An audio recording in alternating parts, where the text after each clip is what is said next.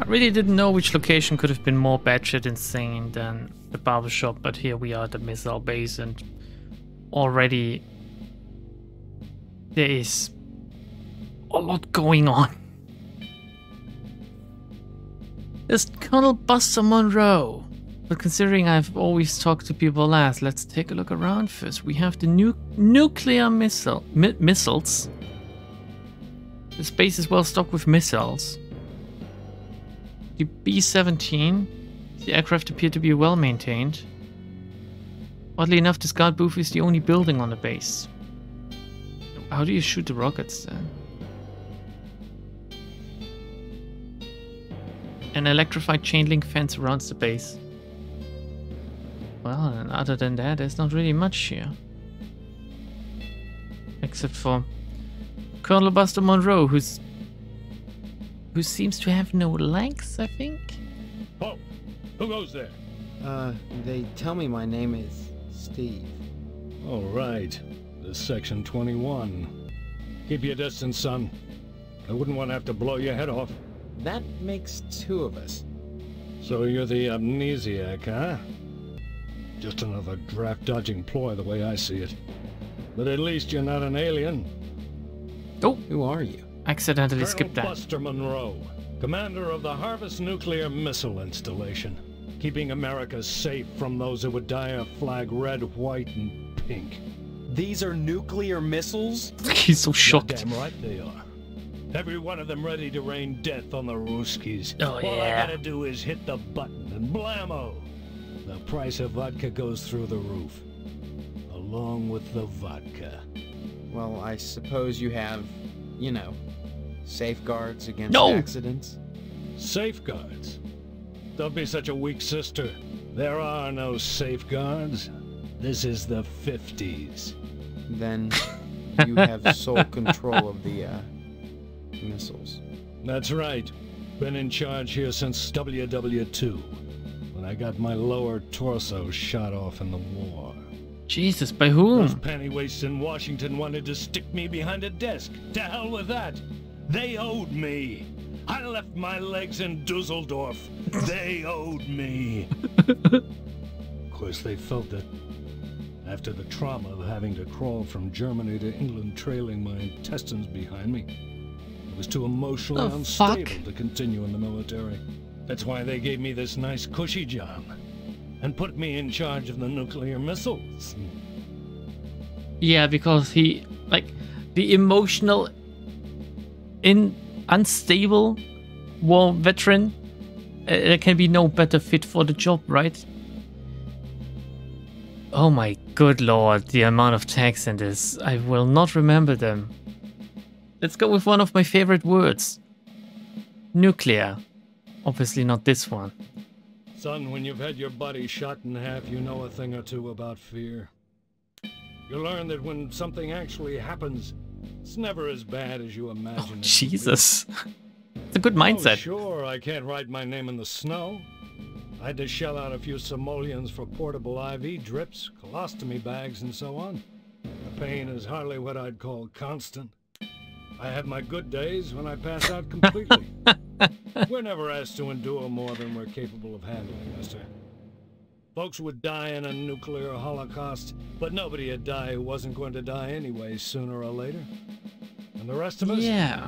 Why, we'd take a little R&R at the old radiation bunker, climb out in 2 weeks, and go back to work, refreshed and ready to contribute as productive members of society again. Makes me wonder why I don't just push the button and take me a nice vacation. Can you give me any reason why I shouldn't? Oh.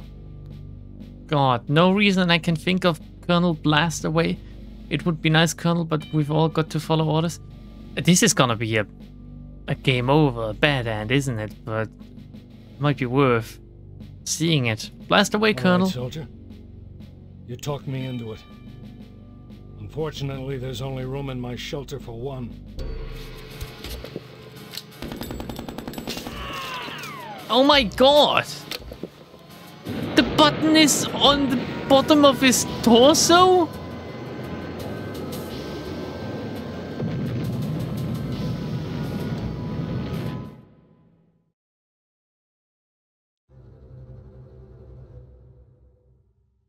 Alright. We move on then. We go back to the Colonel. I expected a bad end, but not to get shot. I thought we would be like watching the missiles ourselves. Alright, Mr. Monroe. Oh. Oh god, now my mouse isn't working again. All right. Okay, let's see, the thing I So skipped. you're the amnesiac, huh? Just another draft-dodging ploy the way I see it. But at least you're not an alien. You see their ships every now and then. Sometimes Swell bags one in the woods. I think he Who are does more than just Colonel? bagging them. Goddamn. Well, then That's when I... Alright. That's what... Let's go with the other option this Son, time. when you... Oh, what? And the... Makes... It would be nice, Colonel, but we've all got to follow orders. Right? You're right, soldier. I'm sorry. Sometimes the intense pain clouds my mind. Kookaburras start whispering to me about the pretty mangoes and the high trees, and I know they can That see shit me. insane. They see all of us. Can't you hear them? Chattering with the llamas behind our backs? They want our cornflakes, but they won't take the milk! Oh, that must have been such fun to voice. Imagine being able to voice it actually the ranged war veteran. Amazing. Cornflakes? Have you lost your mind? You think you can toy with me just because I have no lower torso, you damn kid, you? Or maybe you're one of those commie bastards. Can we go back to the other prompts, please? Lower torso? you say before you came to harvest your lower torso was shot off in the war? That's right. I was behind enemy lines. The night was dark. The rain wet. The plastique I was supposed to rig the bridge with, precariously sandwiched between my knees as I crawled in the muddy mud. I didn't see the Jerry taking aim at me with his machine gun until half of me was flying through the air. With a quick spray of bullets in a straight line, he'd shot my body clean in two. My lower body landed at that Jerry's feet. I can still hear him laughing as I started crawling in the general direction of England, calling behind me in broken English. Mein Freund, where is your legs? Looky, what have we here? Some legs? Hey, did they never lose some legs? I'll never forget looking back over my shoulder and seeing that crowd doing the can-can with my legs. Still a few weeks later, with only my compass and a pair of nylons, I made it back to safety. Now the Krauts are our friends and the commie bastards are our enemies. But even so, there's at least one crowd out there that I'll never invite over to Sunday dinner. Me, it was me. Mein Freund, there's a spare pair of legs here. Did you lose them? I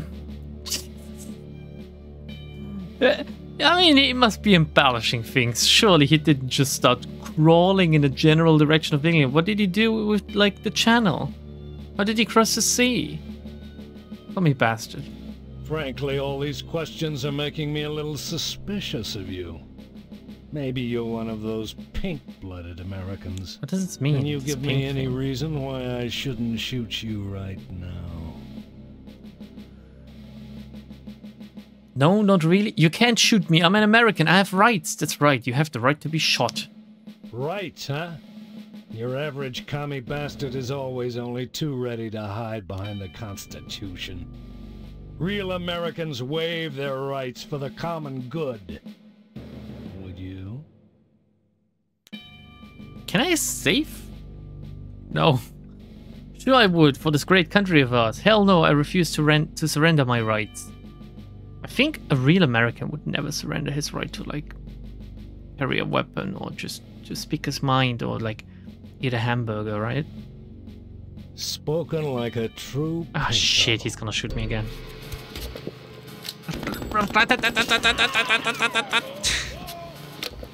Oh god, he sets off the missiles every time.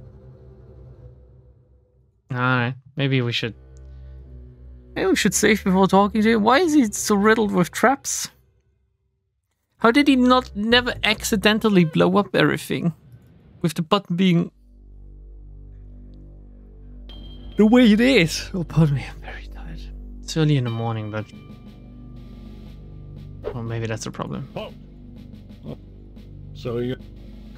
Let's skip all of that. We'll go with the exact same options again. I'll try to recreate it. Forgot to save again. We've all got to follow orders. You're right, so... This time we'll ask about the llamas. Have you lost your mind? You think Okay, you it's could always gonna toy react with- the same. Did we ask Commie Bastard or Lower Torso? Lower Torso. You say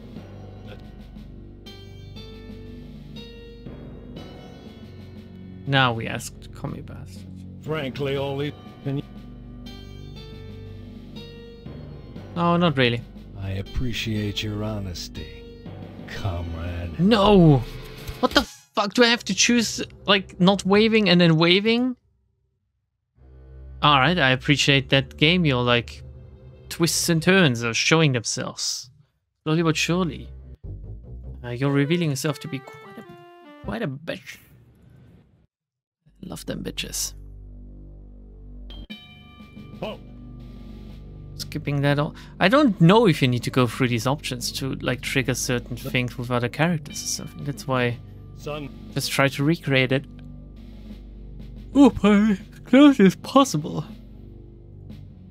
you're right. Sam will ask about. My mouse is gone. About the kookaburras. Have you lost... Lower toss. you Come here, bastard. Right.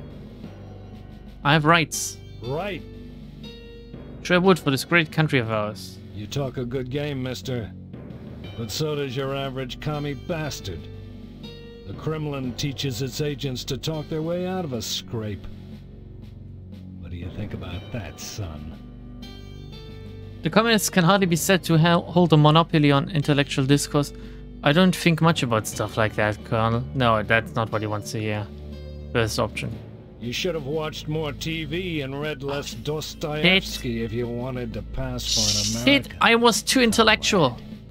I thought too much. The average American doesn't think at all. They're all NPCs. Do this a fourth time? Alright. Episode 5. The missile base. Oh shit!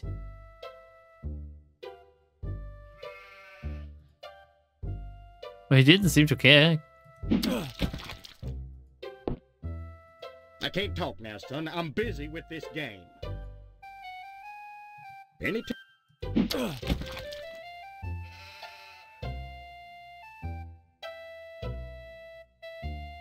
Guess we reload.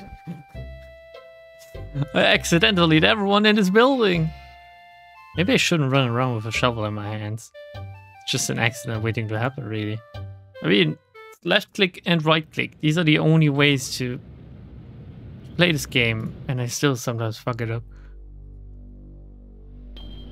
Alright, this time we'll save here. I'm not a commie bastard. I swear I'm a real American. Like, can I write HH? Hulk Hogan, I mean by that, okay? Hulk Hogan.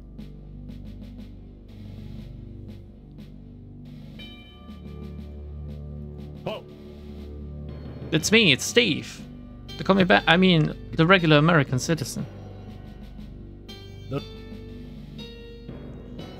son, when... You're right, so... Okay. Have you... you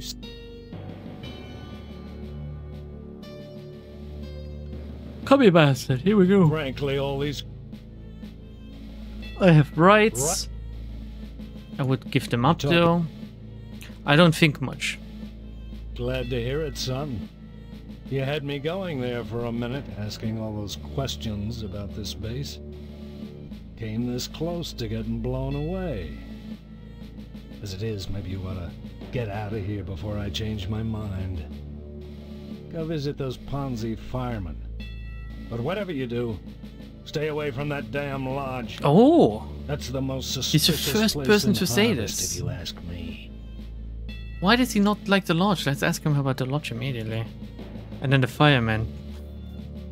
Lodge. Don't follow. Ah, come on. Okay, fireman then. I wanted to get back into the thick of the action and out of this desk job, but those firemen are a damn peculiar bunch of ladies. I thought they'd object to my lack of a lower body, but they wouldn't let me join the fire department because they said I couldn't draw naked men. Can't draw naked men? Who the hell wants to? I could draw one if I was a sick commie pervert. Look, I did this last night. What do you think?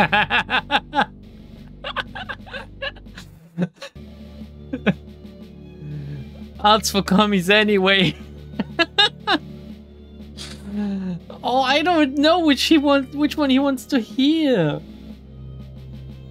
It's a fine drawing. We can either like stroke his ego or stroke his patriotism.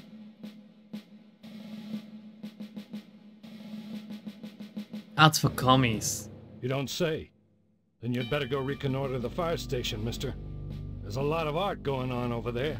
Determine if commie infiltration has occurred in Harvest. And report back here. Oh, is that a quest? Your report could make the difference in what I decide to do. Wait. What, Colonel? Never mind that, son. It's easier if you I guess don't pressing know. the button. Harvest. Harvest is a fine town, steeped in traditional American values. But that lodge, well, it makes me suspicious, don't mind saying it. They've got their fingers into everything around here. Like a certain red commie bastard menace which shall be nameless. But you did name it just now. I'll be sure to stay away from the lodge. Sorry, Colonel, I've decided to join the lodge. Why would I tell him? He shot me 5 times already. I'll stay away from it, don't worry. You read me wrong, mister. Oh? I think you should join the lodge, infiltrate it, and report back on any red sympathizers. Your report could affect my decision on what I've got to do.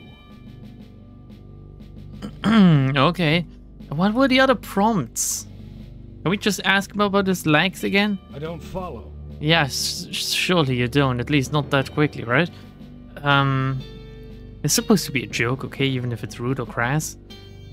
I'm not making fun of... Well, I am making fun of a person with no legs, but... Nucular. I don't follow. Alright. Maybe nuclear, as some people call it. I don't follow. Missiles. I don't follow. Military. I don't follow. Amnesia. I don't follow. Steve. I don't follow. Colonel. I don't follow. Buster. I don't follow. Monroe. I don't follow. Well, what were the other prompts in the beginning? I went through the menu a few times now, but... Were they? You know what? Maybe we should just talk Remember, duck and cover. Halt! It's just... What do you want? Did the llamas send you? No, the llamas, they fear me. That's good. Someone has to keep them in check. I'm glad you stopped by again. I want you to infiltrate those firemen, mister. There's a lot of art going on over there. I want to make sure they haven't turned into commie bastards. You got that? And don't come back unless you've got information for me. Okay, I better not talk to him again then. Alright, Remember- I got my 3rd quest now or something. And the first quest is basically join the lodge. The second quest is find out what's going on.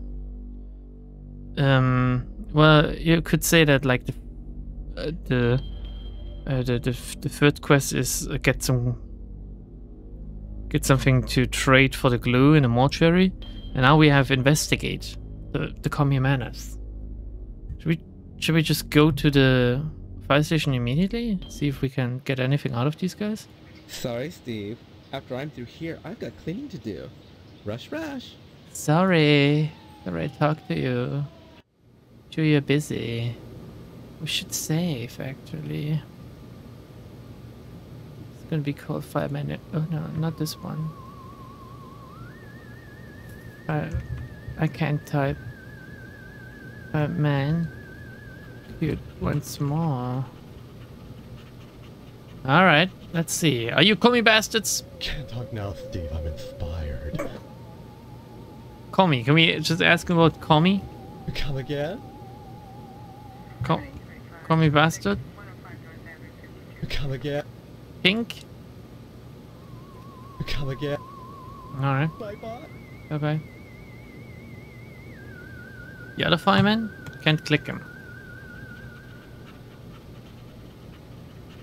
I just can't click him. I don't converse on the jobs. How do I find out whether they are commies then? There is an awful lot of art in here. I think they might be. What's wrong with this game not recognizing my clicks sometimes?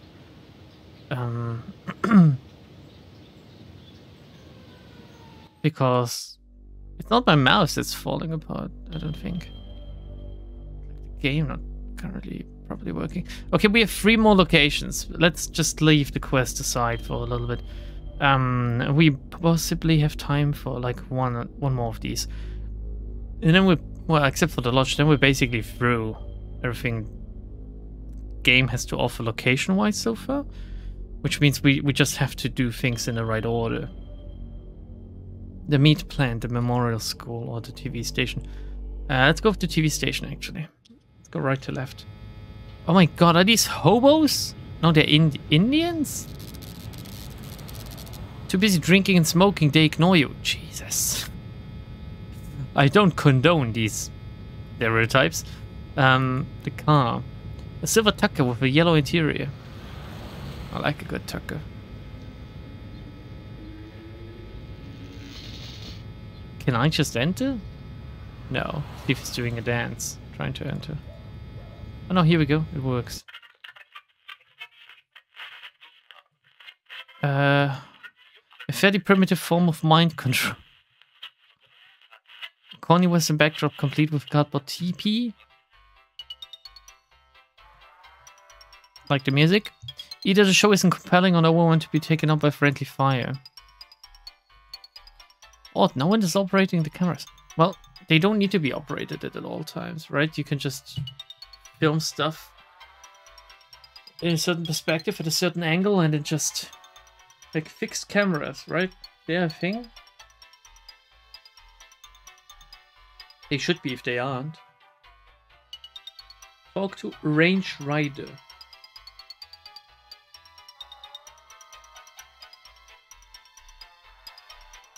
Yeah, why not? Stay tuned, buckaroos. There's more to come on Range Rider's Cowboy Roundup.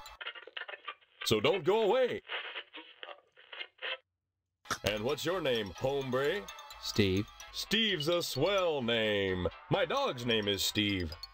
Would you like my autograph, Steve? Yeah, I guess, why not? I'm here already, right? Here you go, then. TV violence. I can ask him about the most important thing in the world. Violence? What about it? Children watch your show. Did you think this violence is bad for them? I love all the blood and gore on your show. What red-blooded American doesn't? Nothing like an exploding head to get the blood pumping. Literally, that is. Even so, do you think society pays a heavy price for the violence in the media? Of course they pay a heavy price. Just look at the net profits. They'll line up around the block to see a good slaughter. Now, excuse me, we're going back on the air. Okay. Is that it? Can't talk now, buckaroo. We're on in just a sec.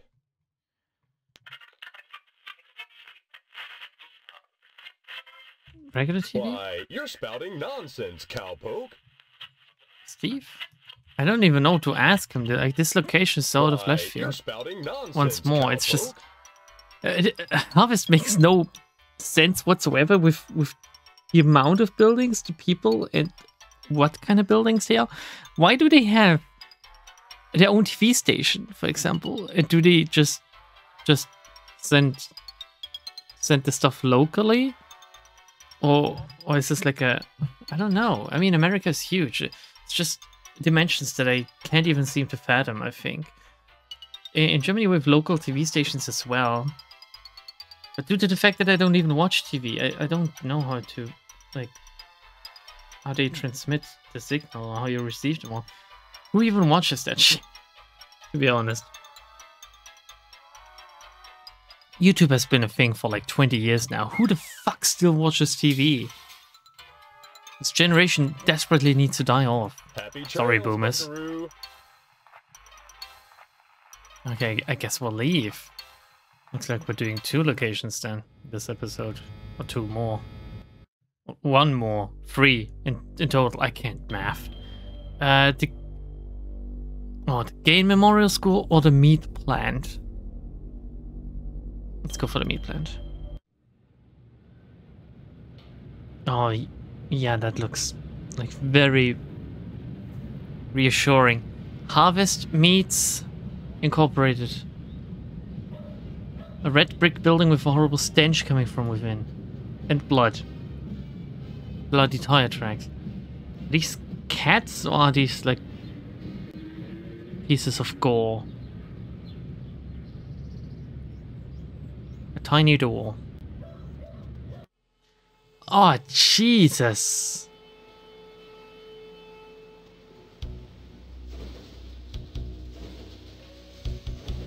Whatever's in these barrels smells extremely bad.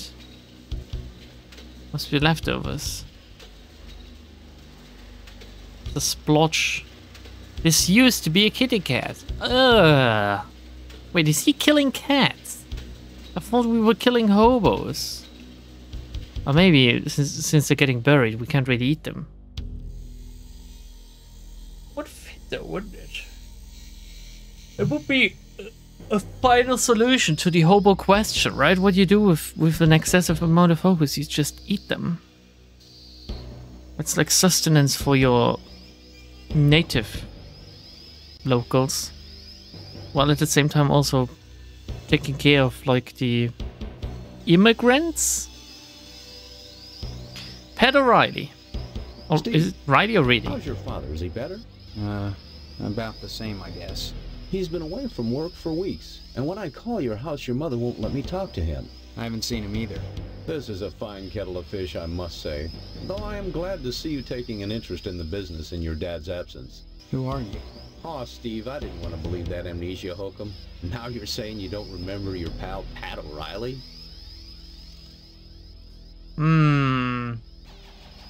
Dad's illness, cat's family business, amnesia. Amnesia. He seems to be at least somewhat nice about it. Look, I'm not kidding about the amnesia. Why won't anyone believe me? Well, you always Oh, were, you always kiddo. were such a kidder, Steve. Ah, shit. Funny how that's beginning to sound like a stock answer. Like it was coached. You sure are acting like a kidder, son. With your dad ill, you're gonna need to start behaving like an adult. Especially if you're gonna take over the family business. Dad's illness. What does he have even? What exactly is wrong with your dad? Yeah, that's what I want to know. I wouldn't worry about it too much, Steve. You should be thinking about running the family business one day. That, getting into the lodge. The lodge. Okay, family business. Let's ask about family business before we ask about the lodge. What exactly? No, I wouldn't clicked the wrong thing. Family business. You may come to realize that this business is not for everybody. Just ask your poor, ill dad. It takes dedication and a strong stomach. What is that even? I don't know, but it's still disgusting. A lot of times, when I'm finished scrubbing up and digging the bits of intestine out from my fingernails, I must confess I don't have much appetite for red meat. But red meat is one of the principal food groups, and you've got to have it. So when you can do this all day and help yourself to a juicy red steak afterwards, then by golly, you can call yourself a butcher. Yes, yes. Of course, amnesia would certainly help that, wouldn't it? Meat! Come to think of it, I don't see any cattle around here. Where do you keep the animals? Does it matter? The end product is all the customer cares about, Steve. And we only carry the finest meat, only the juiciest cuts. Yeah, the most hygienic ones. Once you take over the business, you'll realize the importance of maintaining quality while cutting costs. We know what we're doing here, Steve. If we didn't, would the lodge use us to cater their affairs? Well, maybe you're the only people around to cater, you know? I'm sure it's good. Could have some meat to take home. Oh god, not the lodge again. No. Meat. Give me meat, because maybe I can bribe Mr. Potsdam to do something for me. Your father's very particular about the profit, Steve. No freebies for anyone. But seeing how you're his son, if you'll bring written permission from your father, I'll give you the meat. Oh, I need the meat, please. Cutting costs and the lodge. Cutting costs. There are certain tricks of the trade, Steve.